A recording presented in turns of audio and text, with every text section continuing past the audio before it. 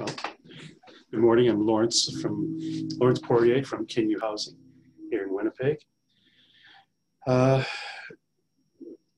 think how we operated has now changed, and I'm wondering how everybody else is kind of dealing with some of those day-to-day things that we used to do,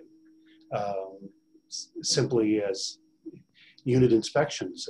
Is anybody doing unit inspections? If they are, how are they doing them? How are they training their staff to go into occupied units? Most of my families are in houses, but I do have some small apartments. We're just kind of winging it. I would guess you're not alone in that. Okay, I'll put that on the agenda and we can chat about that. Anything else to add to the questions? No, I think, somebody else's questions leads to another question. Yep. All right, James, who you are, where you're from, and any sort of challenges or questions that you have for the group. James Heinrichs from Winnipeg Housing. I guess, yeah, as Lawrence said, we're in a different world right now as to how we do business. I think our challenges, we've got close to 30 office staff, is trying to get everybody, first of all, a certain amount working from home, because the last thing you want is an outbreak taking place and losing all 30 of your staff being have to self-isolate for 30 days, for 14 days. So you don't want that to take place. So that's one of the challenges that we have is still trying to get our jobs done, especially with our property managers. One of the things I'll comment on what Lawrence said is we are doing suite inspections. We're going into that. Not that we have a written protocol, but the staff have all gone through their training on what's required for them, required to wear masks, hand sanitization, hand washing, all of those things between suite inspections, social distancing, practicing that. The big question, I think I sent this to you, Christina, for us is still the aspect of people, because our corporate office is open. Obviously, because of the social housing aspect, we have a lot of people that either don't have bank accounts, they have to come in, pay by cash, those types of things.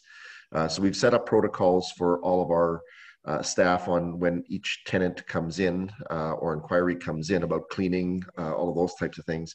But the big one is, contractors coming in. We have a lot of contractors that come in for getting keys and things like that.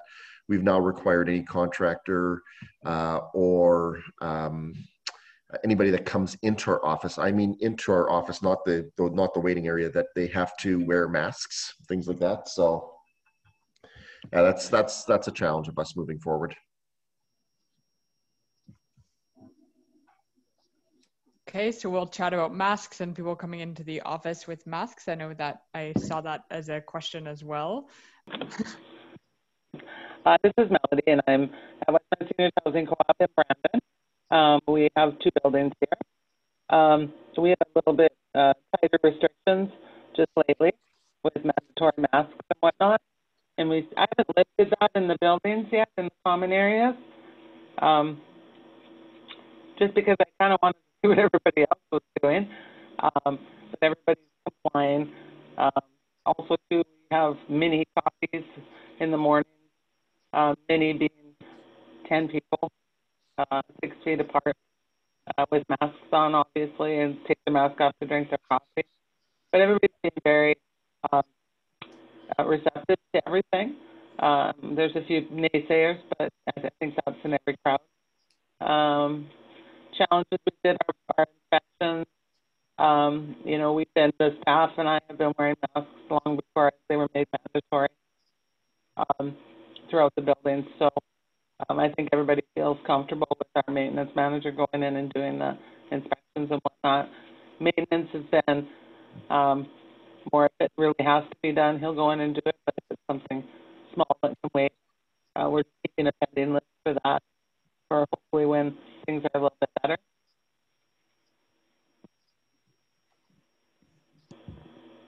Thanks, Melody. You were breaking up a little bit, but so from what I heard is that people because Prairie Mountain Health, of course, had required masks in most, I think in all public spaces. So people are doing that you're having the coffee in the morning with about 10 people with distancing. People have been mostly receptive to wearing the masks, and staff are wearing them as well. So where do we want to start on, on unit inspections? So James sort of said that there's been general training for staff that they're wearing masks within suites, washing hands in between, social distancing. Lawrence had a question about sort of dealing with tenants if they're in the units. I think are there.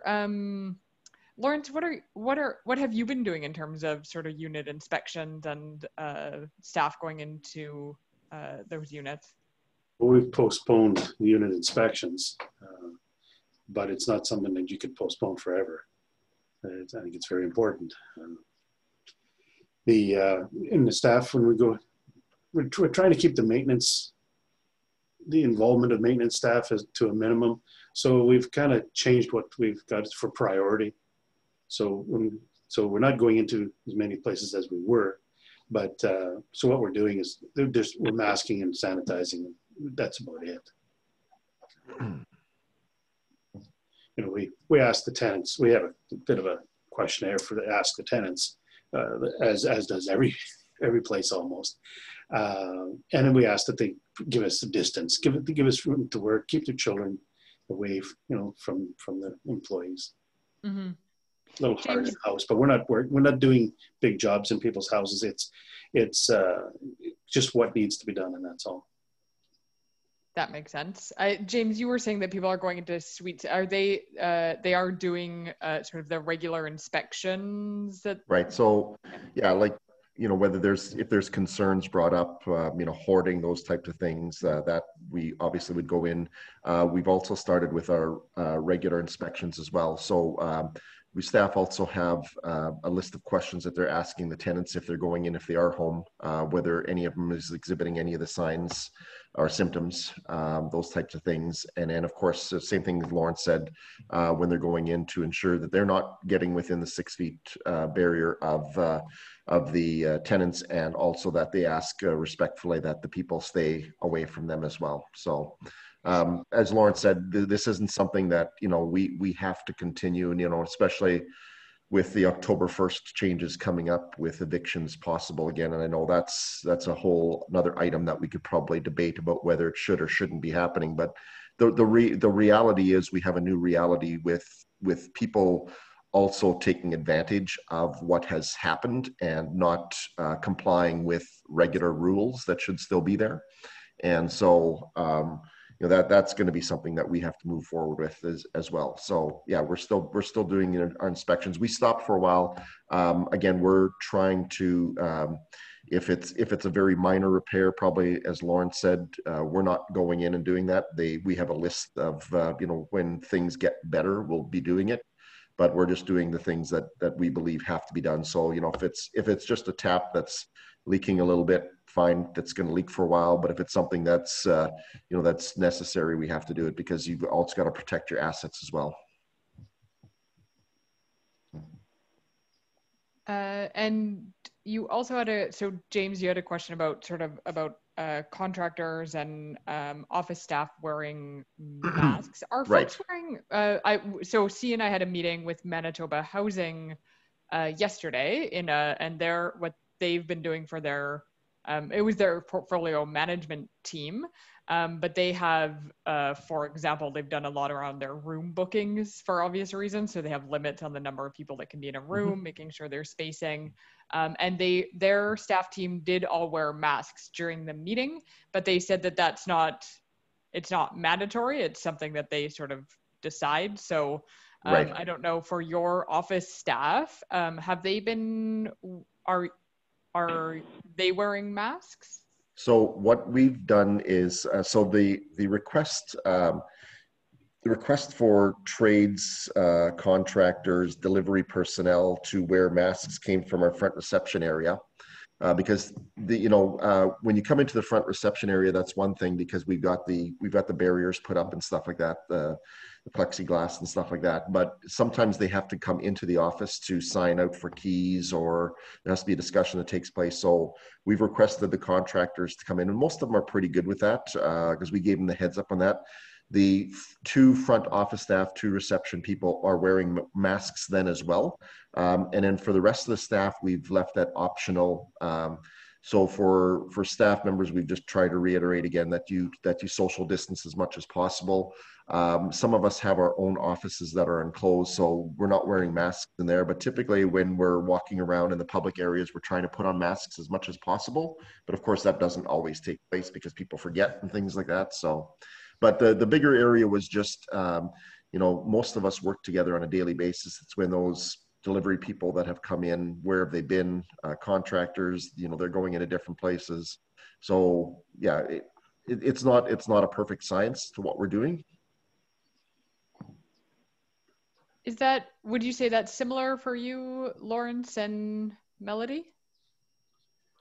I haven't opened up my offices yet. Right. So I don't have very many people come to the office, and we usually stop them at the entranceway so they're actually not coming into the open space. Yeah, you have those 2 doors that makes it a bit easier to do. Everybody that enters our buildings have to wear a mask, and they also have to sign in. So I know who's been in the building every day. Good point. So you have a sign in. I can't remember your office is, you don't really have a front reception. How are you getting folks to sign in? I have signage out in the front, and there's directions that they have to A, wear a mask, B, sanitize, and C, sign in. Oh, okay. So, yeah, and so everybody's been very good. And also, too, I happen to have a camera right on that. So when I'm in my office, I can hear the door, and I can see if they're doing what they're supposed to be doing.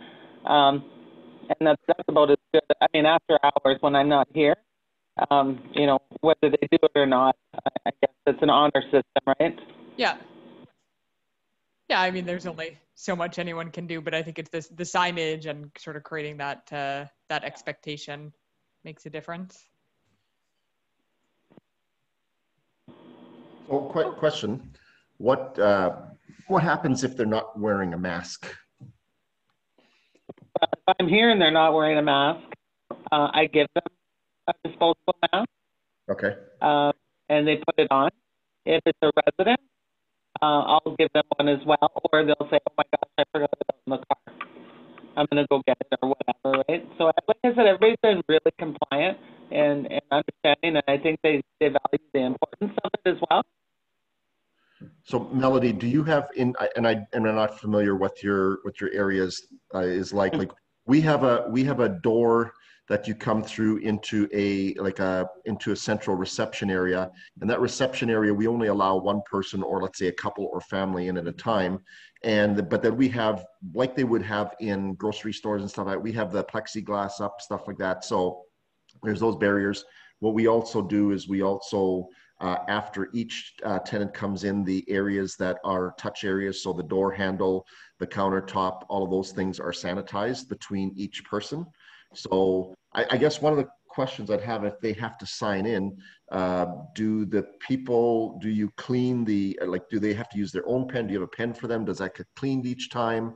Because that's a touch area as well that I'd be concerned with. Yeah, no, we have a pen there, and then we have antiseptic wipes there.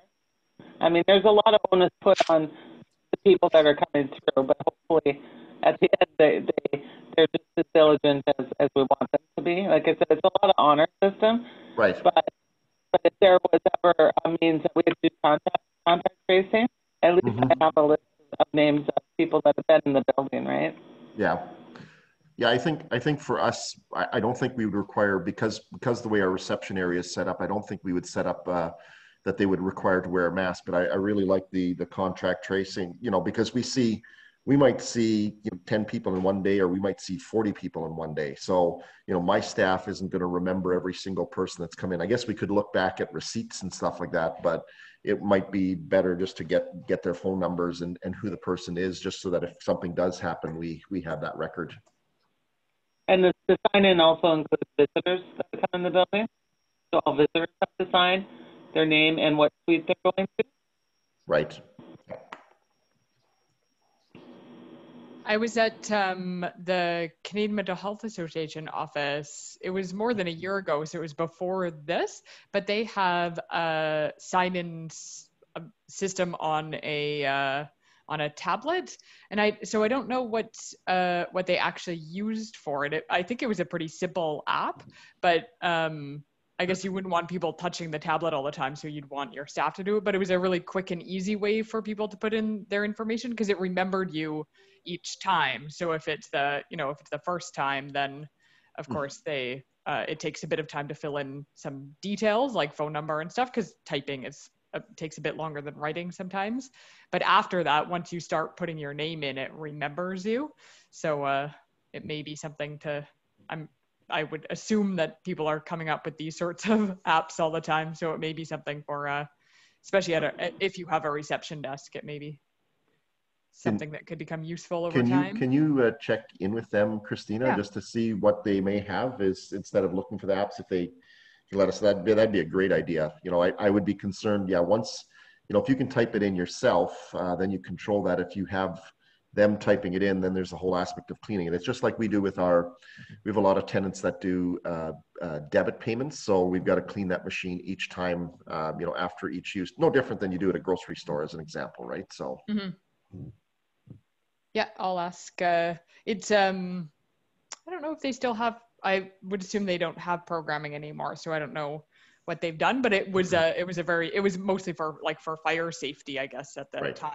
But it was a pretty useful system. Mm-hmm. So there weren't any other advanced questions. Maybe we'll go through are there other questions that folks have that you want to raise, or should we go? I have a few sort of points that I know we've often discussed. One is around common spaces. I know, Lawrence, do your apartments have common spaces? No. Laundry room, I guess, would be common space. Okay. Are there anything different that anyone's doing around common rooms with respect to either cleaning, distancing, contact tracing, anything? We have a lot of our apartments have common spaces and stuff like that. Again, our caretakers, maintenance staff are doing additional cleaning on contact points, things like that. But we're obviously, you can't, when we're running programs, we're running with, no more than X amount of people for a program. Tenants are really good with that, but we've also reminded tenants that, there's obviously no way that we can clean absolutely every area that somebody is either touching or moving towards. So we've really tried to educate the tenants on, there's certain things we can do, but there's certain responsibilities that they have to have. And again, it's the physical distancing, not touching things, not putting your hands to your face, those types of things. And quite honestly, it's a crapshoot, like whether somebody abides by these things or listens to them or not. And that's the difficult thing going forward is, I think somebody said that earlier on, most of the tenants are comply with what you want to do, but then there's those that just, it's really not a big deal at all. So. Yeah, there's only so much that you can do. Correct. Melody, is there anything? So you've been having the coffee hour that's been working well. Do you have any other sort of programming or any sort of issues or changes with common space? So what I did is we have a very large common room with about 100 chairs in it. And so I took most of the chairs and put them alongside the walls and stacked them up, and then pulled out 10 of the non-cloth chairs, because if they're cloth, they're harder to disinfect. So all the cloth chairs are put away, and the ones that don't have cloth on them are out for coffee. out in the area, and I spaced them out, and they're not moved them because they're very notorious before they scooch their chairs closer and whatnot. So they've been pretty good with that. One thing that they were kind of, everybody was, we're 55 plus. They haven't had a lot of activity, and I can tell that their mental health is kind of suffering, and that Thanksgiving is around the corner. So we have a lot of committees in a housing co-op. So our social committee and myself, we're going to try to arrange some type of a Thanksgiving dinner in the common room, but we're going to have it in shifts. So then we can accommodate more people. So maybe 3 different times that they could come in and eat their Thanksgiving dinner, and that would be prepared by the social committee in the kitchen in the common room and things like that, just so people have a little bit to look forward to, and it really helps when they hear the rumors that we were planning this, because really they're not going to go anywhere for Thanksgiving, and sitting home alone in an apartment doesn't sound like a lot of fun either. So we're trying to think outside the box, yet still stay within the guidelines set by the health department. That's great. It's always that challenging balance, right? Is it worse to do nothing, or is it worse to sort of take a small risk but have a meal together? So it sounds like you're finding a good balance there. Mm-hmm. Lawrence, is there anything? So you have mostly sort of laundry rooms. Anything sort of new or different around sanitizing or dealing with sort of spacing there, or any issues that you've heard of? No, not really. Houses are different. Yeah. Yeah. Yeah. We had we have some commercial areas in some of our buildings. And so I know that at Merchants Corner, the old Selkirk Hotel, we have both CETA and University of Winnipeg there. CETA actually went for additional grants and actually got them for cleaning purposes because they do have a student base there, and they're still running classrooms and stuff like that. So we actually did get, or they actually did get, and they're working with us on, so basically every time there's a class, once the class is done, the whole area is sanitized. So for when the next class comes in, and of course the touch surfaces that are used more frequently, elevators, door handles and stuff, are all cleaned more frequently as well. So that's been a positive thing. It's still, there's still risks involved, but it's, a little bit better for the students at least. So. Do you know where the grants came from for that? I could probably get you that information. I know it was Tom Sims from CETA that did get the grants. So. Okay. Yeah. If they are like, if it's from education, then it's unlikely many folks would qualify. But if it's sort of a province-wide grant, then we would definitely share the information with folks. Yep. I can send you something later today or tomorrow. Great. I had so last time that we had the call about a month ago, there was a question about fire drills. And I just wanted to update folks. I think Melody might have been the only one, or Lawrence, I think you were there as well. There was a question about fire drills. So I spoke with fire prevention, and they did say that staff, especially if they tend to focus more on supportive housing and assisted living. But they did say that staff should continue to have fire preparation and drills, but that they're not recommending them for residents if you can't have physical distancing. So stairways, for example, would likely not support physical distancing in an apartment. So they're not encouraging that or requiring that. But did say, make sure that you're providing as much information and preparing staff for fire drills accordingly. I don't know, I think that's only a requirement for assisted living. Is that not even assisted living, supportive housing? Yes. Oh, okay. Yeah, supportive housing and it's a requirement for, but assisted living, no. Oh, okay. Yeah. So it's a limited number of folks. Yep. Okay, so then the next item on the agenda that we tend to talk about is staff and volunteers. So it sounds like, James, you've been preparing to try to prevent staff shortages with having only a few people in the office at a time. Are there any other issues with sort of staff or volunteers with shortages or with the return to school, any sick leave challenges or anything that we should be aware of or sharing information about?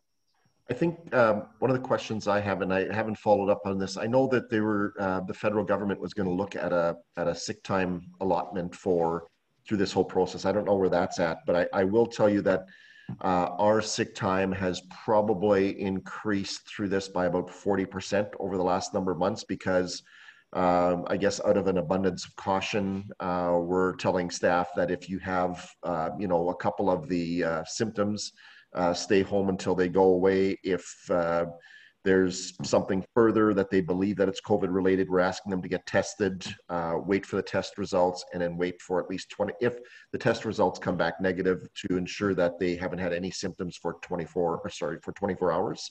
So we're definitely seeing an increase in our costs. Now, our costs aren't bad because we don't replace these people, so there's no additional cost. It would be different in a personal care home, i.e. where if a staff member goes on sick leave, you have to replace them. Here we don't replace the staff, but we're definitely seeing that as far as some of the workloads go then too, that they're some things are falling behind because they're not at work.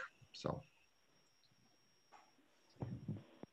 James, you're not limiting the amount of days of sick time though. If they're away, and you cover that cost. So typically they have a sick bank that they use. What we've done is we've worked with staff. Like we only got X amount of additional dollars through that one process with government, that 25,000 part of that payroll, whatever component that was. So we put that towards that's a special fund that we've used especially for COVID. So if we have additional dollars in there and somebody goes beyond the point, typically it's not more than about 2 days, Lawrence. So typically it's something that we can manage. If it goes longer than that, then we're requesting that they apply for EI and stuff like that, because we just, somebody's off for 2, 3, 4 weeks or something like that. We can't afford that out of our regular budget. Yeah, we've had where they're suggested to stay home because somebody they know had contact. Right. They haven't had contact directly with that person. So it's a couple of days of waiting for test results. Right. But nobody's actually been sick. Right. Does anyone have, we asked, I guess, a couple months ago if anyone had sort of a written policy. I find most people I've asked about this haven't actually written down a sort of an updated policy or procedure, because it's sort of like an amendment to your existing sick time policy or procedure. I don't know if anyone does have anything written formally around sick time and sort of leaves of absence, or if you've been sort of dealing with it on a case-by-case basis. Case-by-case basis. We, because we're part of a union, we have, what the union agreement says. And so, but it's a good point. We've kind of requested in discussion with the union to see if there's anybody else that has established, written policy around COVID-19. So we haven't done anything. It's basically if somebody has any of the symptoms, they actually call me, and I'll make that judgment call instead of leaving it with my managers. So. Yeah, so Eden had said that they thought they had something written down, but the staff who were on a call, but they said that their manager's been sort of dealing with it case by case as well. Right. So I think that's quite common. Yeah. Well, it's how do you write something when somebody is, as an example, we've got a couple of them that probably, are way more cautious. Like I've got a little bit of sniffles and I've got a little bit of, you know, scratchy throat, and now I'm going to stay home because I think it's COVID related. How do you say no to something like that? You really can't. You know, I have allergies, so do I have a runny nose? Most of the time, right? You know, I get headaches as well. I get migraines. So, you know, combine a runny nose and a headache. Well, those are two symptoms of COVID-19. So I should theoretically be staying home each time that happens, right? So yeah, it's a difficult one to manage. Great. Anything else on staff and volunteers? If you do ever feel the need, so we do have, like, People First is always available for sort of training sessions. They've offered to do one on accommodation, but they're quite expensive. So we need to have enough interest to make it worthwhile. My sense from folks is that people are still pretty comfortable with dealing with things on a case-by-case basis. That there isn't any specific training that would be valuable, but if there is something, do let us know. I think this is going to, you know, we may need to look at that, you know, from a legal standpoint, future wise. You know, right now we're still in the middle of it, but how long is this going to continue? And, you know, what type of challenges are we going to have, you know, 6 months from now, 3 months from now, a year from now? Some staff may continue to, how would I put it? How would I put it without sounding negative? We'll challenge the status quo. As we know that, you know, 5% of your staff will always do that. And these are the same 5 that now look at this situation as a, hey, you know what, I've got 2 days, sick days banked. I'm going to take them because I have this, right? It becomes just more of a management of your staff than anything else. Not necessarily the situation, but just the staff members. That makes complete sense. Yeah, if I see any useful resources, I'll make sure to share them. There's also, I think a lot of people there's a lot more material coming out on managing remote employees and remote teams, those sorts of things, because I think that's also, even after this, will be a common HR need. So I think that one is probably would be higher up on my priority list is managing staff at home. You know, we're trying to develop a checklist right now on, and again, it's 95% of your staff, you'll never ever worry about them working at home because they're going to be productive. It's that 5 or 10% that, what are they really doing and how do you quantify their workloads? Like, especially when you're dealing with tenant issues and things like that. You know, it's very easy when you're working from home saying I have 15 or 20 tenant calls and that's what I was dealing with all day, but did they really get 15 or 20 calls, right? We don't know that.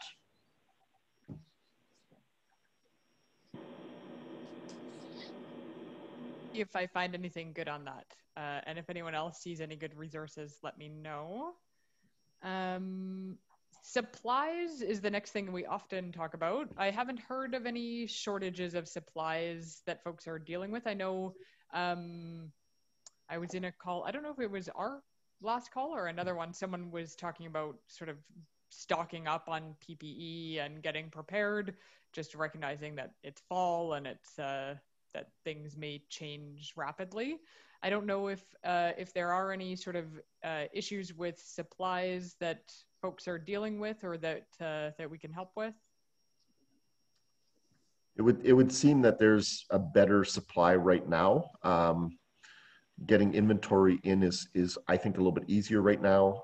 We've kind of taken the approach that we're gearing up for a busy fall with you know, further outbreaks and stuff like that. So we've actually started stockpiling some supplies. So,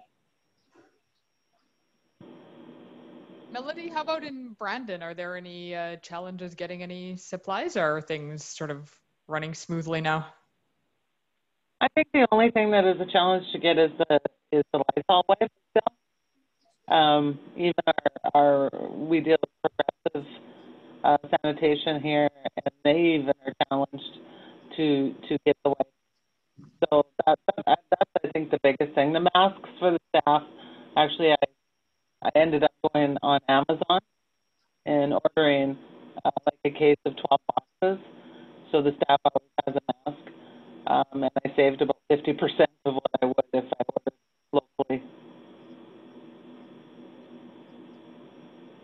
Yeah, Amazon is a bit evil, but also incredibly convenient. So it's a good choice. So progressive sanitation may be low on Lysol wipes. I know stores are also tend to be out of wipes. Lawrence, for you, any supply issues, challenges? Supplies are pretty easy to come by. Great. Not cheap. Yeah, that's true. So then the next thing on our agenda to talk about, there was sort of tenant or resource needs. So Melody talked about having a dinner for Thanksgiving. Are there other sort of tenant related needs or tenant support ideas that folks have had? Anything that we can help with for ideas or advocacy related to sort of tenant challenges? Nothing new, sort of the regular issues that have been going on since the beginning. I did want to add, so we talked a little bit about RTB. So RTB has, the government is not going to renew the amendment to the Residential Tenancies Act. So rent increases are permitted as of October 1, as will eviction hearings can be permitted. Any issues with that, challenges, things that we should raise to RTB? What are folks doing about that change? James, you were saying that you're sort of thinking about, because I don't know if it's like, if typically if someone's behind on the rent, if your regular process would be sort of a notice. Are you changing that now that that RTB is open for hearings? We've been going like through this whole process. We'll continue with the identical process we have, which is if somebody is behind, our property manager will have a discussion with them first of all. Then typically if that doesn't work, they'd get a letter where there's a required meeting with our tenant resource coordinators to set up a repayment plan. If they still balk at that and aren't willing to work with us at all, yes, we will start that process now on October 1st. But typically it's not something where somebody misses a month and we're kicking them out on the street or giving them an eviction notice. We actually, try quite hard to work with them. But as you know, there's some tenants that, we know that there's, we have 5 or 10 tenants right now that will be given eviction notices where, the money hasn't been an issue, but they've used the situation as a reason for not paying their rent and doing other things. So that's the unfortunate part is, and I guess the other question that I'd have is, is government going to do anything for any of us where we've lost rents, those types of things? I guess the subsidy agreements require them if we have a shortfall to pay for our deficit. So that's going to be something but they're going to have to understand that that's going to be something that's going to be happening in some of our buildings. So my arrears, our arrears situation is probably better than it has been in years, actually. Really? But I think that as time goes on as time goes on for people have taken advantage of the CERB, and there may be some clawback on that. That's where we're expecting some difficulties. Right. However, my history is still working with tenants to try and collect through mediation, through agreements. So as long as everybody does what they're supposed to do, I don't expect a big push. If I looked at my arrears list today and for next week, I probably would have a handful of maybe 5 or 6 people who have taken advantage. And I have one that's so bad that she'll never recover. And she just didn't do what she needed to do at all. So, yeah. But out of the 400 and something houses, I only have 5 or 6 people and one person who's taken real advantage. But I think we really have to work with this next group as the CERB changes how it's dealt with, how EIA regains that money back. They're asking for bank statements from tenants and trying to determine that whether they got the money and how they're going to do the payments, and whether if they cut them off social assistance because they got served, and how long that's going to, that's where the problem will be. Mm-hmm. Yep. Yeah, as those things happen, don't hesitate to let us know, because we can sort of compile that information and send it up. I know groups like Make Poverty History Manitoba have been working with government to try to find a least punitive way of dealing with CERB and EIA issues, recognizing that like nobody wants to see a bunch of people become homeless because they got the CERB. So thinking about a way that they could at least have, you know, rent payments or something like that, and slowly repay those things over time. So if there are issues, please do let us know. Melody, sorry, go ahead. If you can deal with Melody first. I was just going to say, so Melody, your folks are seniors. Have there been any sort of income issues or issues with, and you're a co-op, so RTB wouldn't apply. Are you, as a co-op, are you going ahead with a rent increase or a housing charge increase? I think the plan is we're going to wait until January instead of October 1st because we can. That makes sense. Sorry, go, and Lawrence, you are going to say something as well. Our tenants are responsible for their own utilities, and that's one of those is water. And so, and common sense would say that we're not going to turn off water in the midst of a pandemic where washing is one of the most essential things to do. However, the water company has said we're not turning it off, but they've also said that our policy is that after 45 days, I believe it is, the bill will be added to our taxes. And then that tenant will not be responsible for that. And so then we end up with RTB making a decision. We can't stop from consuming it, but we're going to end up paying the bill. I have 10 tenants that are over $1,000 each. So it's a fairly substantial amount of money. That's for the water bills? For water bills. Yeah. Is that similar for you, James? Well, typically water would be included in all of ours, Okay. with the exception of some of the homes that we manage and stuff like that.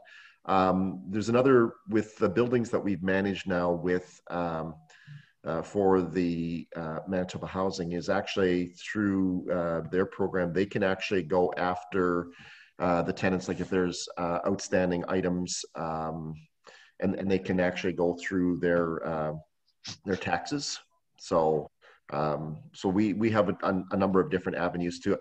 And I just want to make sure, clarify that the COVID for us hasn't made things a lot worse as far as collecting of rent. With 1,800, almost 1,900 units, we always have, probably 10, 15 that we're dealing with on a monthly basis, and it's just part of our everyday business. But yeah, we have seen some things change with COVID, and I think we've also seen, I think we had about 8 or 10 people that just came in the last couple of days because they knew the regulations, or they were going back to the same rules that they were before for October 1st, and our staff had already been working with them and reminded them that, these are the things that are going to be happening, and unless you're going to do something. So the money was there, or a lot of it was there. They just kind of, well, how long is this going to go? We can hang on to it, those types of things. So. In Ontario, the Nonprofit Housing Association, we're having a conversation a couple of weeks ago, and they said, so I think it was September 1st that things changed there for their landlord-tenant boards. They said that there were that even before coronavirus, there were huge wait times for hearings there. And I think that was a concern, Lawrence, that you raised, that once things do change, that hearing times will be very long. I don't know if you're still anticipating that, or maybe if that does happen, feel free to let us know and we can sort of raise that with RTB. I'm not sure that they're doing in-office hearings. A lot of them will be done over the phone, so that should move Make it things faster. along, hopefully. I know they're when the last time I don't know if it was from your newsletter or if it was directly from RTB, or maybe it was from PPMA, but they said they should be within about 6 weeks, should be able to get caught up with a lot of things. So they were going to put some additional staffing in. Of course, summer is gone too, so people aren't taking holidays, so they should be at a full staffing complement. Yeah, they did say that they could reallocate staff if necessary. Yeah. So they had other people that that could be moved in to fill in. Okay, the next thing I just wanted to sort of ask again if there's any other financial impacts of COVID that we should be sharing with government. So I think James, you've made that for many providers, government will end up paying the deficit. So that's something that they should be prepared for. There's some folks that I think there are some agreements where that's more challenging to collect than I think there are some fixed subsidy agreements. Are there other financial impacts of COVID just that we should be aware of and ready to advocate for? Just additional, I think that whole aspect of the additional sick time days.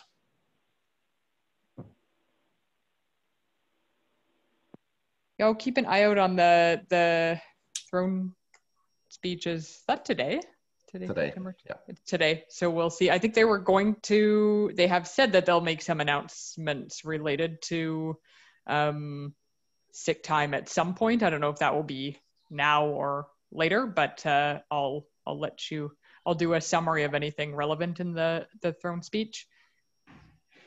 Which sort of goes to the other thing that I just wanted to remind people of, if you didn't see it. There aren't many details yet, but there was an announcement of $1.2 billion for rapid housing.